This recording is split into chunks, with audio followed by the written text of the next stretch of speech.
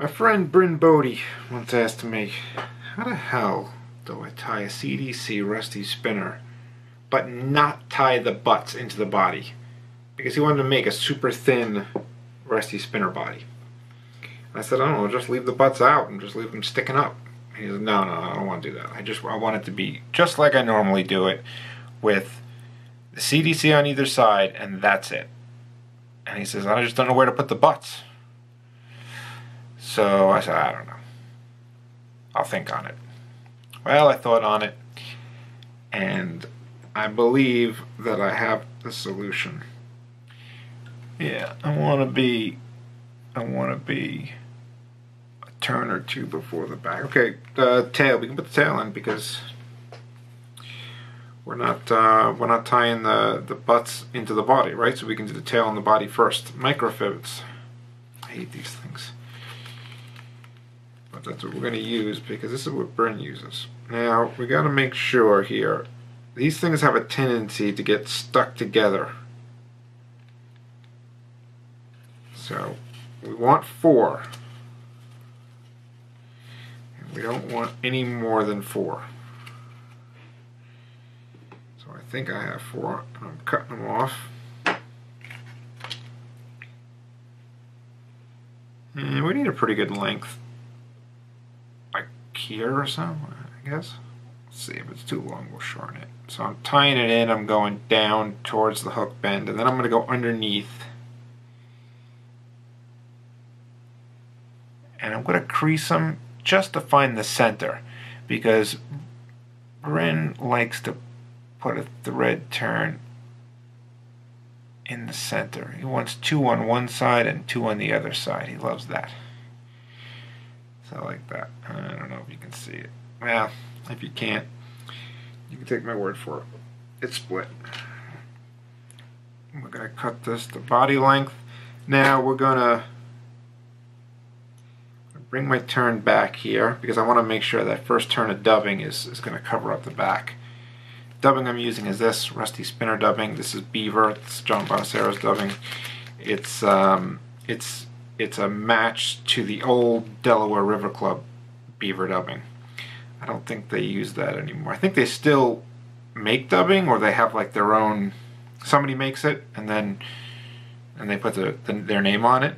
But I believe it's hare's ear now. They're not using beaver. I mean, beaver is amazing though. I mean, it's hard. It's so much harder to get, obviously, than hare's ear. That's probably why they do it. We want to make sure, and what I might even do is just put a turn in between with the dubbing, just so I know it's covered up. Yeah, there we go. And now we're trying to keep this thin. That's the whole game here. So let's be careful. We don't want to glob it on. And I think we just need one more turn. Okay, so there we go. Now we need 4. He actually uses 5. Sounds a little crazy. 5 CDC feathers when you're making 2 wings. How does that work? Well, it sort of works like how Dave Brandt does the wood duck wing, where he doesn't cut the tip out. It's kind of like the same idea. It just splits. It's just is what it is. You can't. It's not like we're gonna have 3 on one side and 2 on another. That's not what's gonna happen. It's the tips are so fine that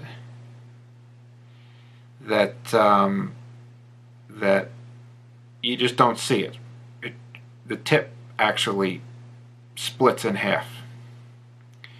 Just got to make sure we got them even. So I got 5 here.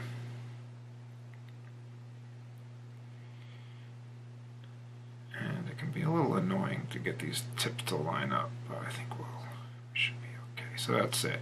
Now, one thing I'm going to tell you is that you'd be surprised how long you need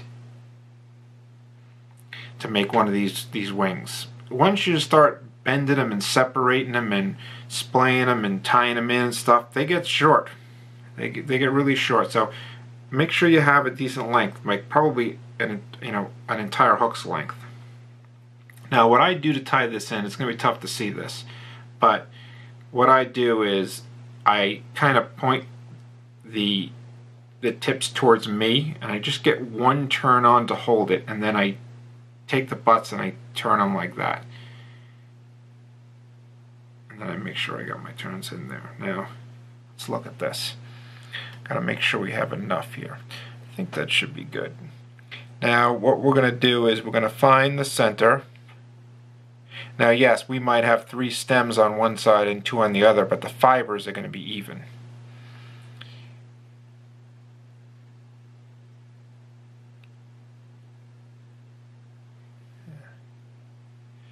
And now we're going to take these. This is why we're not putting the butts in. We're going to pull them up towards the front, and then we're going to pull the wings back. And we're also going to take some of the fibers from the butts and add it to the wings. And whatever we can get in there, that's going to help us. And then we got that there. We're going to do a pinch and loop.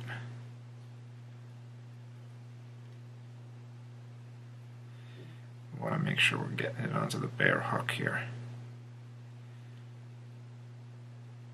There we go. You'll know when you get it onto the bare hook because the butts will start pointing down. You got a few in there, then bring them up, and then go to the front. This is going to help you cut them off. But let's look at what we got here first before we go any further. Yeah. That's good. So now we're going to cut them off as close as we can.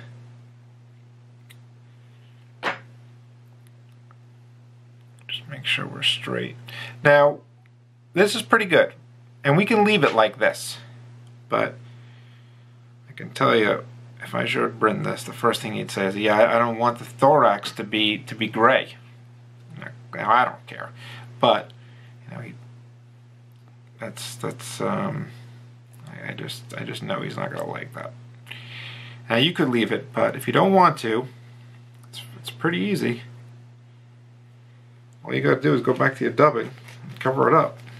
Now, it's really important that you're using a super tight dubbing. Like this beaver, this is ridiculously tight. You could put this on and, I mean, barely change the thickness of the thread. And that's really what you need. Because you want to cover things up, but you don't want it to be a gigantic head. So we got the dubbing on. We're going to try and make sure we got all the CDC. There's a couple of fibers here that I want. I don't want to trap them in. So we're just going to make sure that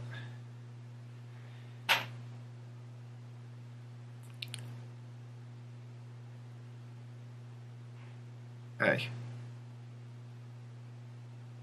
CDC. Okay, here we go. Now we bring this thread to the back.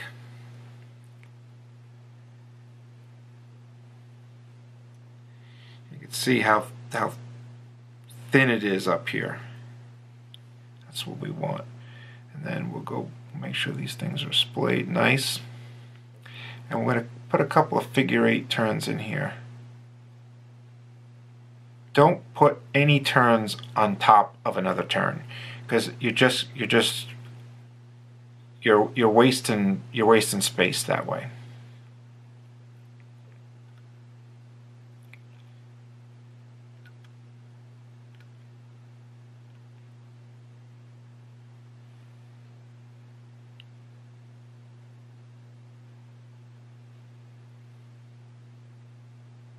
And always double check your dubbing and make sure it's pulled, pulled tight.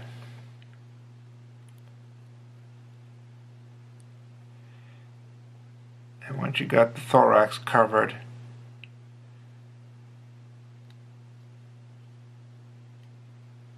go down. If you need more dubbing, which I do, I need to just barely. You might even get away with just getting a brown colored marker. That would work too.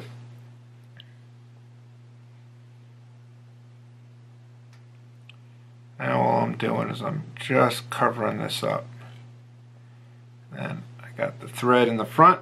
There's one trapped one here. I'm gonna get a wet finisher. Just threw some wax on there. So I really don't use head cement on these fishing flies. Like I said before, this is a hook that I stripped from an old fly. It's pretty annoying to strip hooks when you got head cement on them.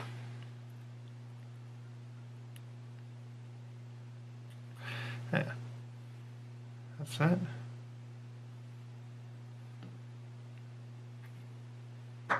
Got one guard hair sticking out. I'm just gonna cut it.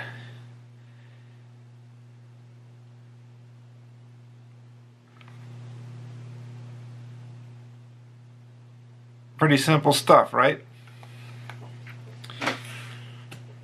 That is I don't know what you want to call it, but that wing technique, but it's something that if you want to make something look a little cleaner, give it a shot.